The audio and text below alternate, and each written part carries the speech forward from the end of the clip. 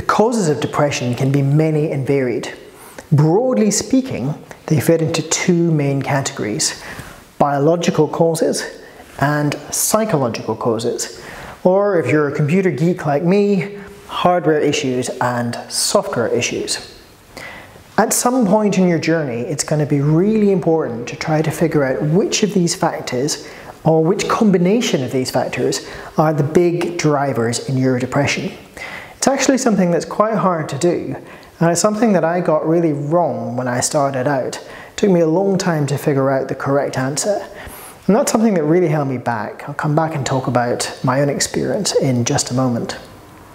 This whole area can also be something that can be quite controversial. For example, you may know of a friend or a loved one who's taken antidepressant medication for many years, but who you're convinced in your heart would do better with talking therapy or counselling or a more psychological-based intervention. So in this video, I'm going to do my best to try to untangle both of these sides and talk about how we have strategies around these different areas. And what's really interesting is that people make some very common mistakes, particularly if they're convinced for very good reasons that their depression is primarily biological or primarily psychological. I see the same pitfalls that people fall into again and again. So I'm going to talk about some of those in just a moment as well. So what are these causes? Well, biological causes is really anything that has a physical impact that ultimately ends up in causing some sort of problem in the brain. Now, whether that is a connectivity problem, whether that is a chemical imbalance, there's a lot of research that goes into that. And these problems can generally be seen on things like SPECT imaging scans, and on QEEG scans. You get some sort of picture as to what happens when the brain gets broken. And there's a number of things here that we know can contribute to or can cause depression. For example, genetics. Certain types of depression we know can have a very strong genetic component. Certain types of disease, brain injury is another one. Some people have personality changes after they have some sort of brain injury because it damages part of the brain. Diet and microbiome are two areas that we're becoming increasingly aware of at the moment, and I've got several videos talking about all of those. And also the obvious around drug and substance abuse. Now, these are not by any means exhaustive. There are other biological causes that will cause this sort of problem or these damage in the brain that leads to depression. On the psychological side, there are all kinds of things. The modern world is filled with challenges that make it hard for us to lead really stable, positive, emotional lives all of the time. And these can be things like lack of purpose, relationship problems, anti-social media, as I quite often see it or like to call it. A lot of things around body image stereotypes that's maybe linked to social media, bereavement or other external events that can come and can have that kind of impact. These are all things that that can happen or can happen externally to us, and what happens then is that they then get fed in through the thinking patterns that we developed. And these are thinking patterns that we may have built up as a child, these are thinking patterns that we may have learned throughout our life, but when you combine an external stimuli with a thinking pattern, then you can end up with releasing stress hormones or doing other things that build up to cause problems in the brain. Now, the interesting thing is that you end up with very much the same result at the end of the day. You end up with a brain that isn't working, that a brain that has maybe got some sort of chemical or connectivity imbalance, a brain that will show on some of these different scan types as having, some kind of issue because you've actually overloaded it. And what's also really important to realize is that it's not specifically the external events on the psychological side that are causing this by itself. It's external events in combination with the way that we think about those events. And so a lot of the psychological interventions that I'm going to come on to talk about are things like cognitive therapy or meditation. And they both work here. They both work on these thinking patterns, and they allow us to start to see the way that we're thinking and responding to events, and that allows us to improve. Now, one of the questions that often comes up is, how likely is it that the depression I'm having is biologically caused, or how likely is it that it's psychologically caused? And that's quite a hard thing to tease out, but there are a few things that we can kind of guess at here. The first thing is that there are 7 subtypes. I'm relatively convinced on this. I'll come and talk about the work that's been done around this, of depression and anxiety. And One of them, bipolar disorder, there's really good evidence that it is genetically caused. For the other 6 subtypes, it really is fair game. I really think it can be any one of these things or any one of those things or any combination of those that will ultimately lead to one of those issues in the brain. And so it can be a bit of a process of trying to tease these things apart. We know that somewhere between 50 and 75% of depression responds really well to cognitive behavioral therapy, which is one of the sort of the gold standard of psychological depression treatment. And so that suggests quite strongly to me that the majority of depression has at least a reasonable psychological component in it. But at the same time, we also know that 50 to 75% respond well to antidepressant or medication or the more hardware-based approach to dealing with depression. And that may be because we have some fundamental problem in the brain, like maybe something that's caused genetically or a brain injury, and so we're improving that problem.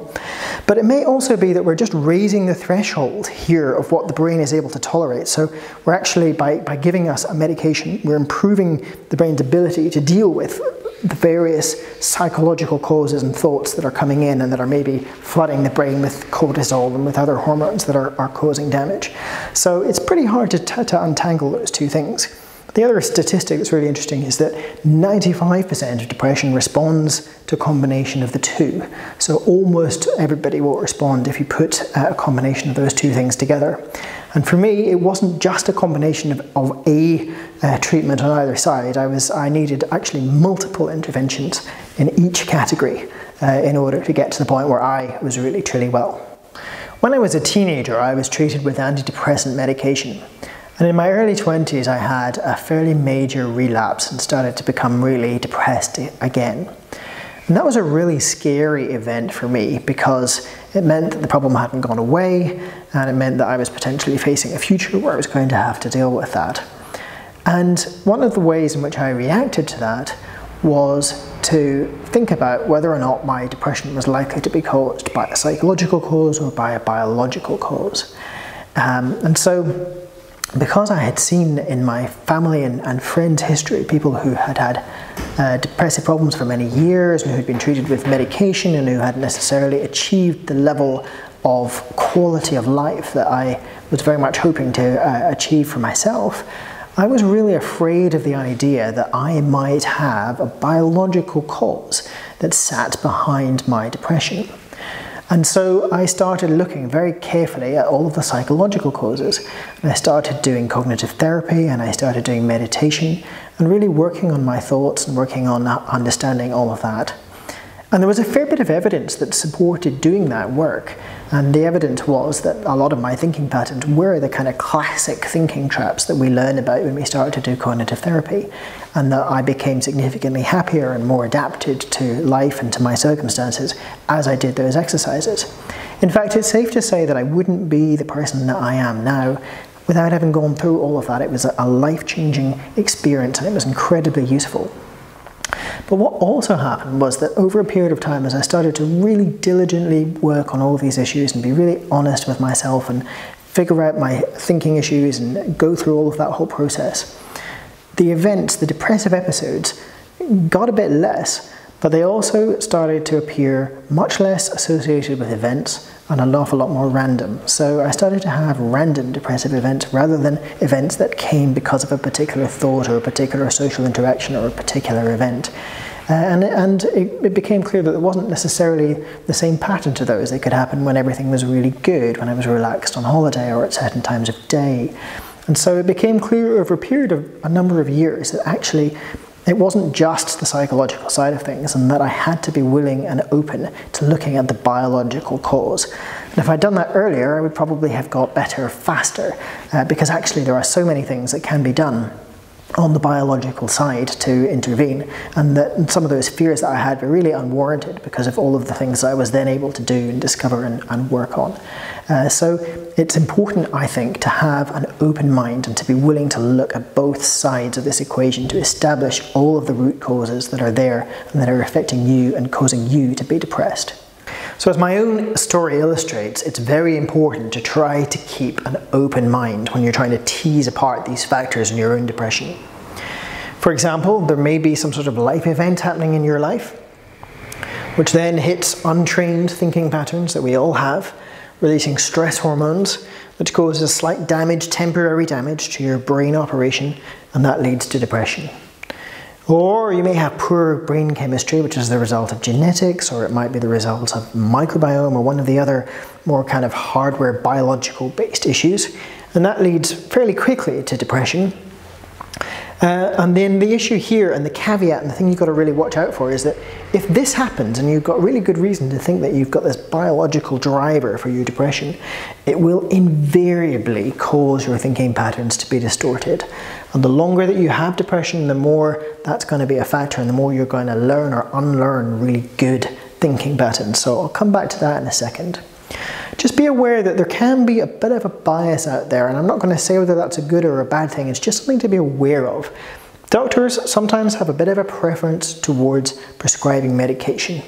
It's easy to prescribe, it can be done quickly, and it will have an effect usually on both the biologically driven and psychologically driven depression, because for psychological depression it raises that threshold in the brain's ability to deal with those psychological issues. Therapists have a bit of a preference towards therapy, and with good reason, because they often get very good results working through talking therapies and doing cognitive therapy. So my suggestion is try to keep an open mind, try and see whether you can work with both doctors and therapists, or with bibliotherapy or one of the other modalities of doing talking therapy, and don't be too dogmatic about this. So that leads on to the question where to start. Now, the first thing that I would say is that if you have moderate to severe depression, it does not matter where you begin. The point is to start somewhere, to start quickly. Generally speaking, I would say try to get help right away, and look at both sides. Look at whether you can get help on the talking side, the therapy side, or the bibliotherapy side, and at the same time as either medication or supplement, or one of those interventions. Go and seek help. Talk to your doctor, talk to a therapist, talk to one of the organizations that's out there that help people, and don't wait around.